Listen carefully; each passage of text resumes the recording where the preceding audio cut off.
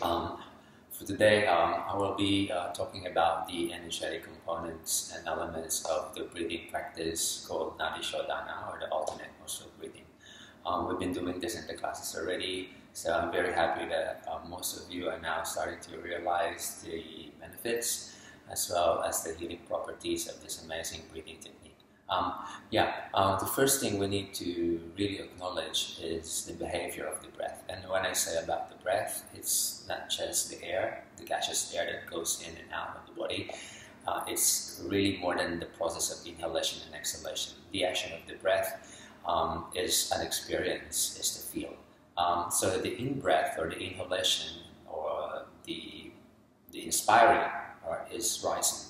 So when you breathe in, it's not only compartmentalized to your tummy, it's not only compartmentalized to your chest, but you're breathing through the whole region of your spine, so from bottom to top. So I discussed this in the classes, like the breath goes from bottom to top, so it's rising. So when you inhale, it's lifting rather than just pushing forward or just bloating the belly. Yeah? And the exhalation is a process of expelling the breath out, so it's hollowing. Like the body folds within its own inner body. Yeah? So we're going to apply those principles in the practice of Nadi Shodhana. And aside from that, we'll also try and realize the relationship of our Pingala, which is our right active side, and then the Ida, which is our more softer, calmer side. And through Nadi Shodhana, we'll be able to balance both energies. Over time, over a period of time, through progressive practice and with the elements of the bandhas and the asanas, especially back bends and hip openers, Nadi Shodhana could be experienced in a deeper perspective or a deeper state where it paves the way for the opening of the middle channel or the social nerve. Right, so let's start.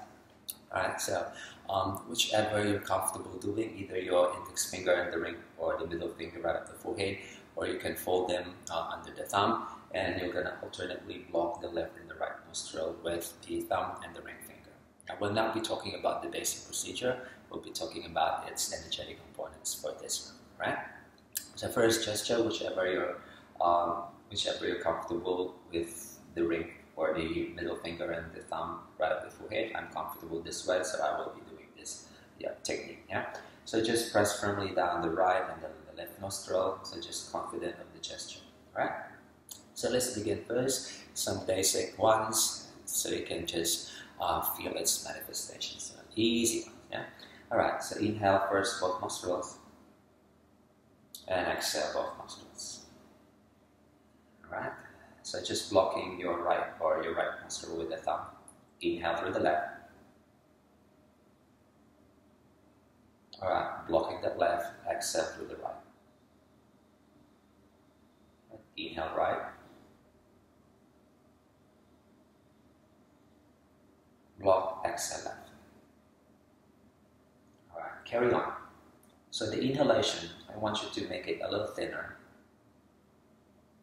and a bit longer.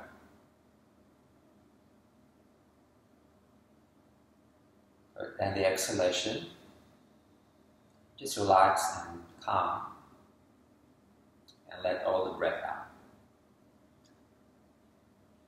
So this thinning of the inhalation paves the way as well for the thinning of the walls of the nostrils. And then there, you can feel the first energetic manifestation of the breath. You can actually feel the breath rising.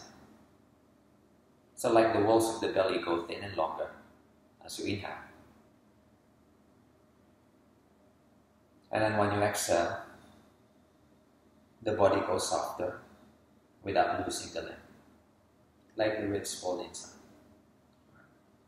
Continue. You can actually further your investigation by placing your hand, the opposite hand, down the tummy, down the center. And then when you inhale, you're going to feel the walls of the belly go thin and long. Like that. And then when you exhale, the belly will go even hollow and the ribs will fold inside the body. Let's take one more. So it's rising and it's falling. So that's your body is working then. Inhale. Block, exhale. Okay. Alright, so this is the first energetic manifestation, that the breath, it goes in and out. It's rising. And as the breath goes from bottom or top to bottom, it's following. Yeah?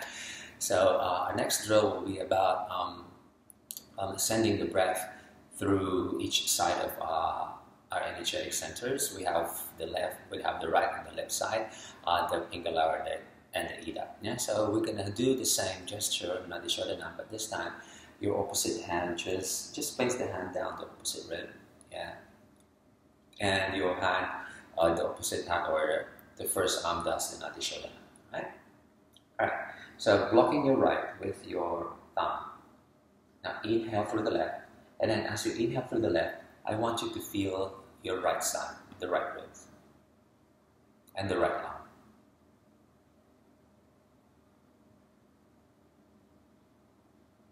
Alright, stop. You feel this one goes, yeah, like the ribs open, and not only open, yeah, the action is rising. So you might feel the current, yeah, from here, we're gonna move up. And at the top of the inhalation, you're gonna feel it right here.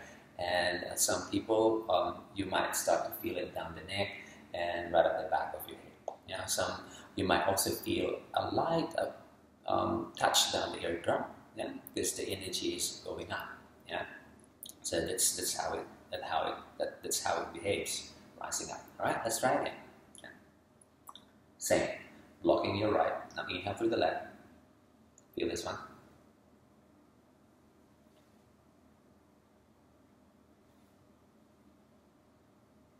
Exhale, same. And this lung will soften.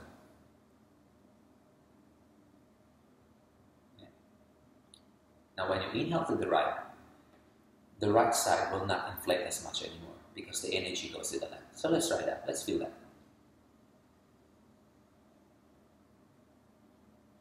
Feel that? It goes here, the opposite. So it goes like across. And then when you exhale this side will soften. And let's try this side. And it goes to the right side.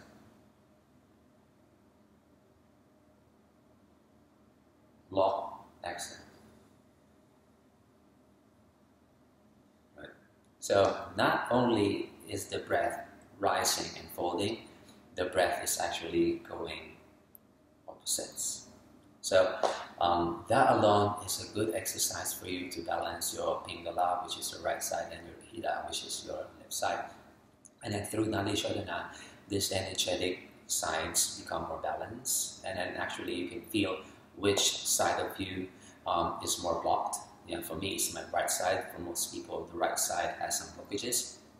And then through Nadi Shodhana, you'll be able to cleanse them somehow through and in conjunction with your back bends, in conjunction with your hip openers, and in conjunction with your breathifier, you'll be able to cleanse the blockage and unclog the blockage of your energetic centers. Yeah, so yeah, it's a wonderful practice. I really suggest you do it every day. Maybe start for like 80 repetitions and then progress until you become a little bit more efficient.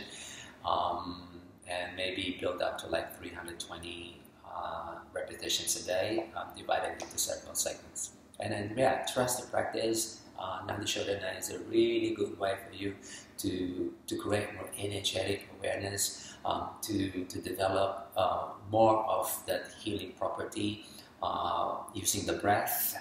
It's not just about doing the poses. The poses are just like the gateway for the body to open so the breath can flow there. Yeah? So I hope you're enjoying the practice so far. I'll see you next time.